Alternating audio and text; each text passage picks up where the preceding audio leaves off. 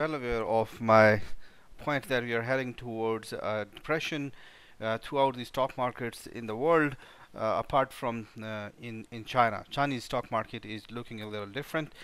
In today's video, however, we are going to analyze two of the most common indices. One is DAX, and the other one is India's NIFTY. The DAX is Germany's. I think it's DAX 40. DAX 40, I think it is. So, and we are going to discuss Nifty, which is I had a request from before, and we are going to start to incorporate both of them in our weekly analysis. At least I will try about that. In addition to that, we will also discuss Forex market. We will look at British pound, Canadian dollar, and euro. So we are going to discuss 5 of those, 2 of the stock indices, which is DAX and Nifty, and 3 of the major pairs in the Forex market, British pound, Canadian dollar, and euro. So let's start. First of all, we are going to see DAX here. Now DAX is looking like a little more weaker than some other, I won't say US as compared to, I would compare it with the UK's one. They are approximately in the same region. Europe is very close to Britain is very close to Europe, right? They have a very small border along with them. So I think the economies are moving together. At least that's what the charts are suggesting right now.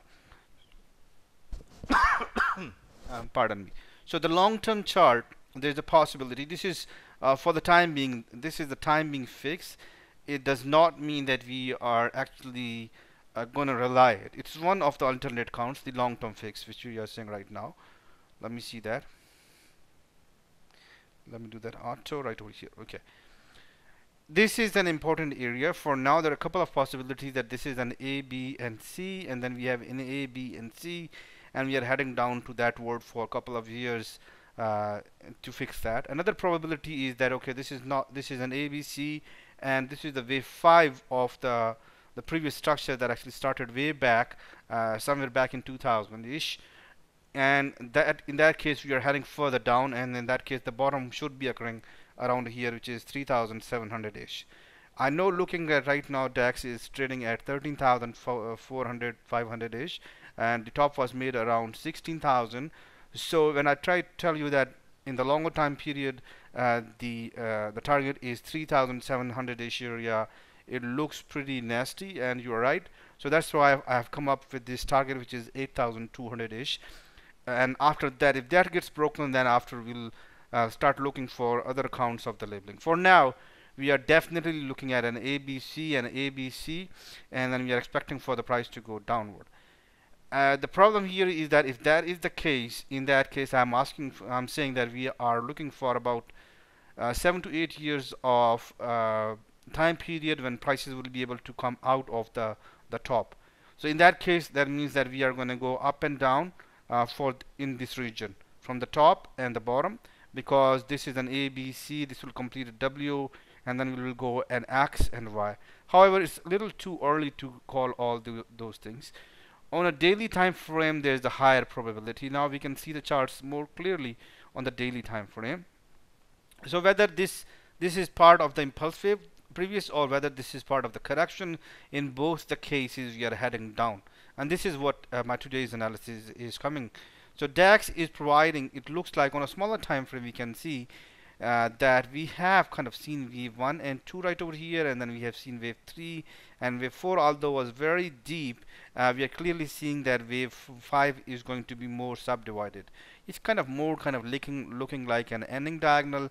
We have a wave 1, 2, and 3 and 4. Since wave 3 is already larger as compared to wave 1, so it does not mean that wave 5 is going to be approximately of the same size, but this provides the tendency that as soon as this correction is complete, we are expecting a larger move downward, and we can see that the previous correction stayed in this region right over here. So our immediate target for DAX is 11,500. This is the bearish move, but we still have to wait for a couple of days before we can actually say that we are bearish. Okay, so this is the target we are looking for. Let me bring that in again here in DAX. This will be the fifth wave. All right, and this will be the fifth wave of the fifth wave. We can clearly see wave 1 and 2, 3 and 4, which is kind of right in very close to the entering territory of wave 1, but it did not actually go in there. So let's have a look on let me enlarge the chart right over here.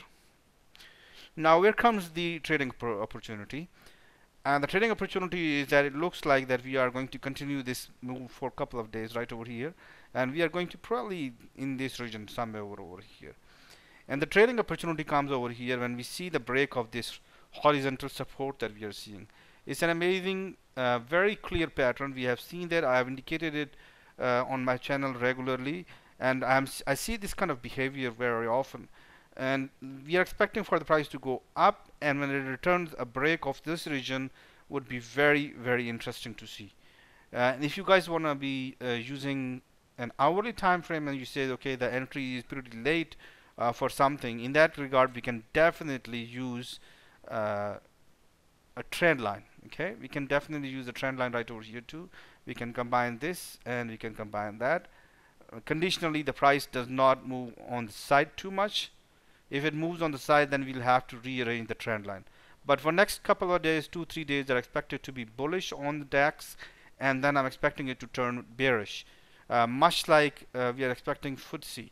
So FTSE next couple of days, there's a possibility. Although I did say in my analysis for FTSE that I'm expecting Monday to be bearish. So I looked at the chart again. There's a possibility of a couple of days more bullish price action.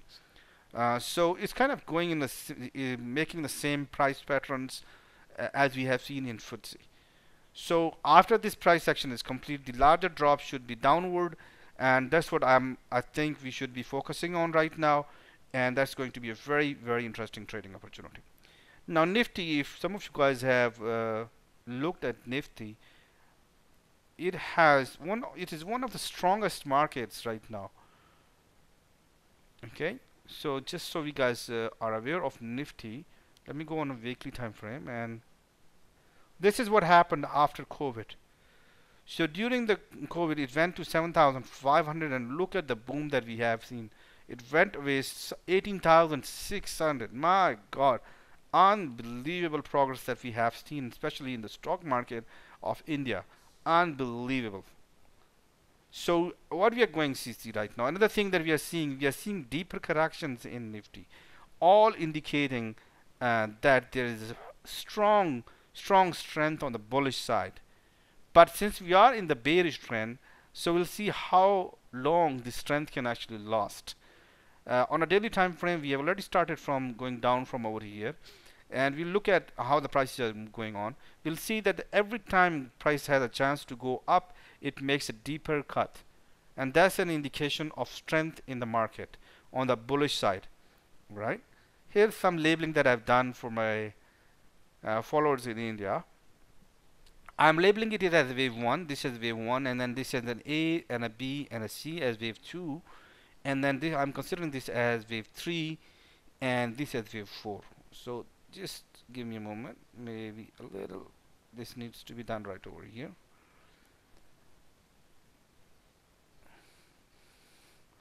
So as you guys can see, the trend line that's coming from the top is important. I'm expecting that in next couple of days we are probably expected to see a retest of that trend line, and then I'm expecting for the price to drop downward and create a new low. We can see that this rejection, first of all, this rejection happened on this one, and then this rejection that happened on this trend line, on this structure. So we can easily actually guide ourselves for the expected target on the downside, which is right over here.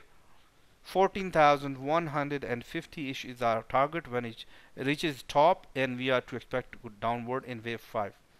That would be completing wave 1, and at that point this will be completing wave 1, or this black one that we're seeing. This would actually complete wave 1, and we can simply see that so far we have seen only deeper price action. So we shall expect to continue that the deeper price action will carry on in wave 2 as well. If things change, definitely will give an indication, market will give an indication. But for now, I'm considering this as wave 1, and this as an A a B and a C, and then we can see that wave 3 occurred, not with that strength. Wave 4 would go all the way in the deep area. We can consider this as a double zigzag pattern right over here. We already have A, B, C and correction, and A, B and C. There is a possibility that this might turn into triple zigzag. However, the target remains in this region, and after that will turn bearish. Let's have a look on an hourly time frame to fine tune our price behavior. So we definitely need to draw a trend line.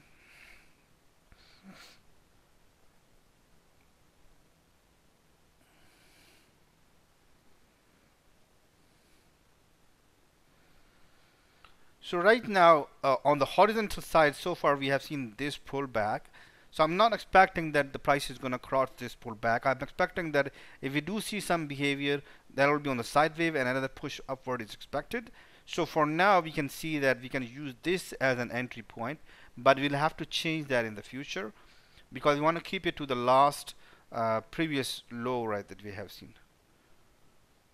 So once we see a price behavior sideways and price goes up, we can actually move it to upside. But for now, it stays right over here. Just in case things don't go as I have analyzed, if prices drop below that, that will be indication that the structure that actually started from over here ended over here, and then we can turn easily on the bearish. That's why I have put it over here.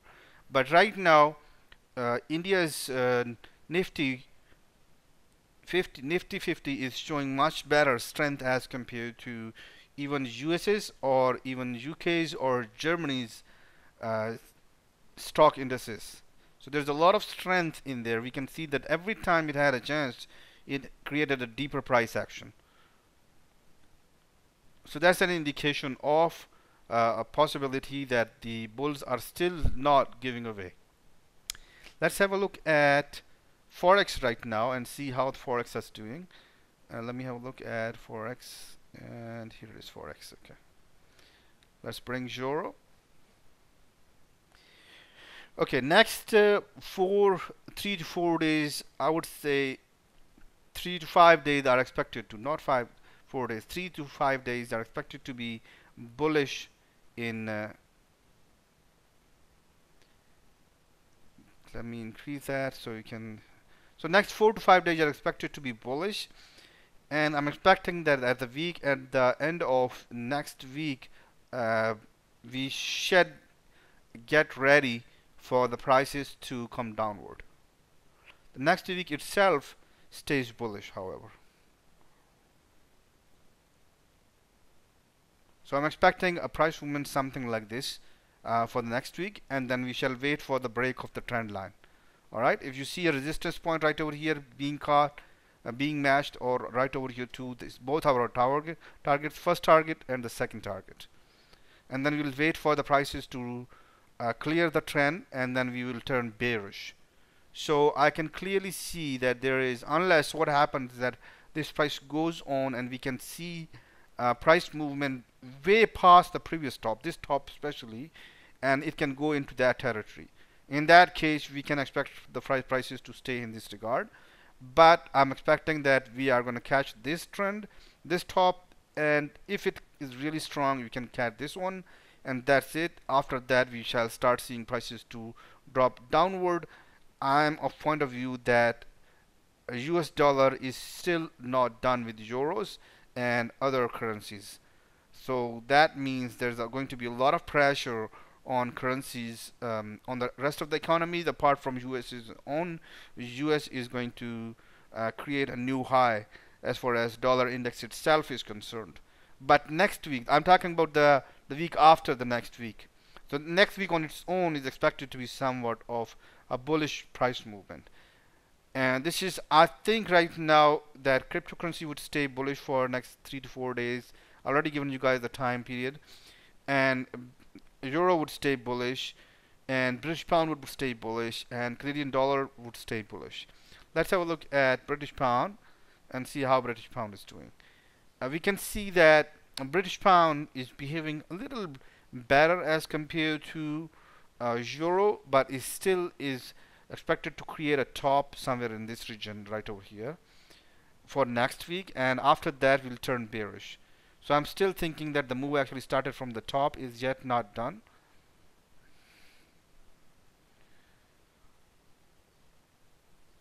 So I'm expecting that this behavior shall continue in British pound, somewhere in this region. Let's have a look on hourly time frame.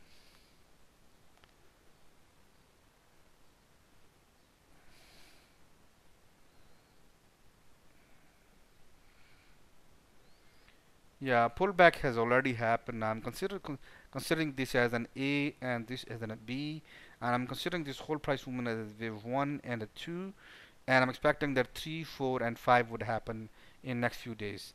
So this is the labeling. If you guys are interested in Elliott wave analysis labeling, then let me bring that quickly right over here too. So an A and a B and then a C. That's the start of the pattern. That would become not intermediate, I would say it to be minor, and then we'll call it as, and you guys can definitely use the same labeling for euro.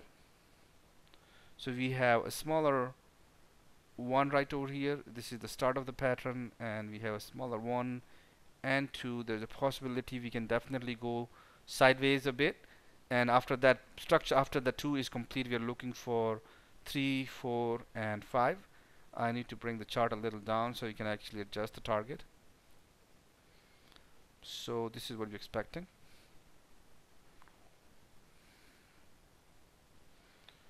We do need to wait for it. Let's see. We do need to wait. If it does not come, it does not come. We do need for the probability that the side wave behavior is yet not complete. If it can fall all the way down right over here, that will be a good entry point to go long. If it does not come back, joining the market at this point would be, I don't think so, would be a good idea. But again, once again, that's your decision to make. Okay, let's have a look at Canadian dollar.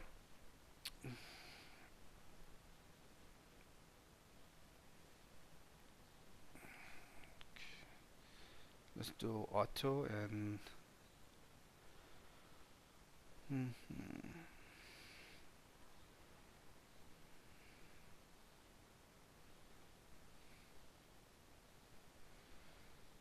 give me a moment, I'm looking at something.